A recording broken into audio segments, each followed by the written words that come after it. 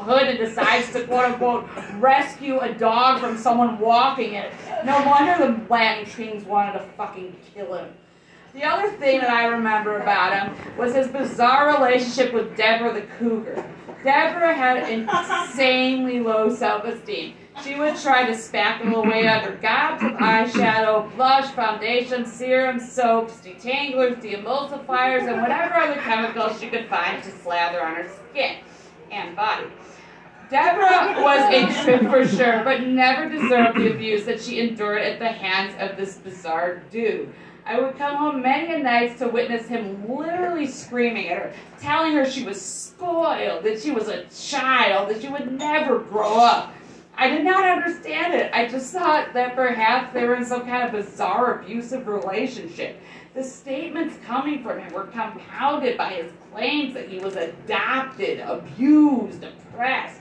He said he was adopted as a brown baby to make his parents look progressive or something. This despite the fact that he was more beige than brown and had Anglo-Saxon features.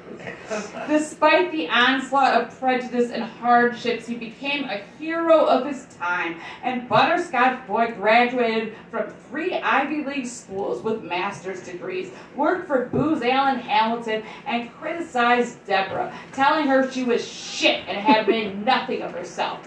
I never knew this to be true. What I knew to be true is that Butter Boy was a complete fucking asshole. He picked on the easiest target. It was absolutely despicable. This pit bull whisperer was, day in and day out, abusing a woman of extremely low self-esteem. All of this culminated with Deborah banging on my door at all times of the night, asking me why he was so mean to her. I'd try and comfort her. Then I'd approach him, and he would rattle off something bizarre like she was a child and stunted and that he was trying to help her grow up. Oh, a real humanitarian. Then he would change the subject, asking me about Jeremy and saying he wanted to make an app based on my life. Whatever the fuck that meant. And if there's one thing I'm familiar with involving psychology, it is projection.